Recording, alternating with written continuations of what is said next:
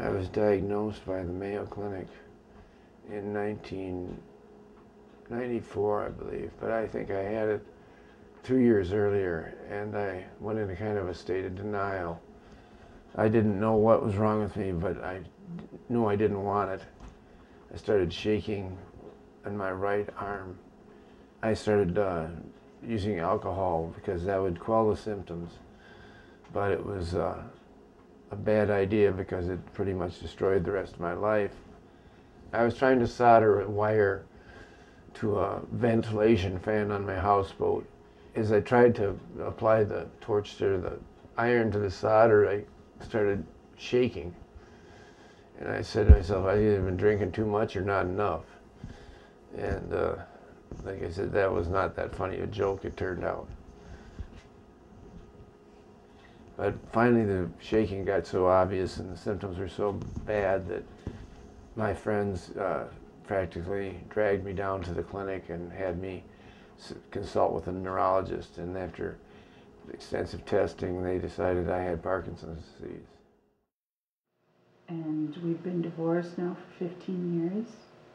And I believe a lot of it has to do with Parkinsonism and his and Mike's not being able to handle it. It's caused by the death of an area of brain tissue called the substantia nigra, which is responsible for production of dopamine, which is a very important neurotransmitter that's responsible for pleasure, sensations, and smoothness of movement. Parkinson's disease is considered idiopathic, which means there is no known cause. I feel like sometimes he's given up because he used to be so proactive on research about it and, you know, different treatments and stuff. And since then, I think now he's just up. I'll just take my pills and hopefully they stop me from shaking.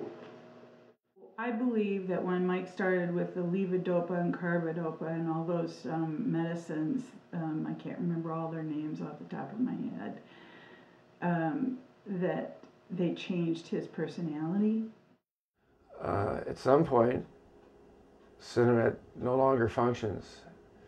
There's no known reason for this as well, but for some reason he just quit experiencing benefits. And they've tried to develop other alternate therapies, although to my knowledge none are as good as Cinemet. But keep looking, and God willing, somebody will help us. Well, I go back to that very first day when I went in and said I want my husband to walk my daughter down the aisle. And my daughter is 19 right now, and in another 10 years, when she might be ready to walk down some aisle somewhere, her father isn't going to be walking. He'll be in a wheelchair for sure by then if he's around at all. In spite of my many good things in my life, it's still, you tend to, you know, experience depression and some bad feelings. I still feel that Dad has a lot of life left in him and that he could discover it if he just took better care of himself and listened to people who wanted to help him. So Kayla? Yeah? Maybe if you get some more of this on Christmas Eve or something. Okay. So I feel kind of like laying down. Well, I think it's one of the biggest obstacles I've ever had to overcome in my entire life.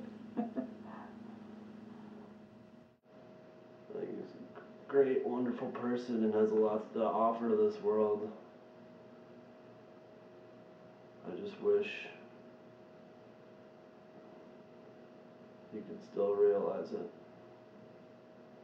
My name is Michael J. Arend, and I have Parkinson's disease, or paralysis agitans.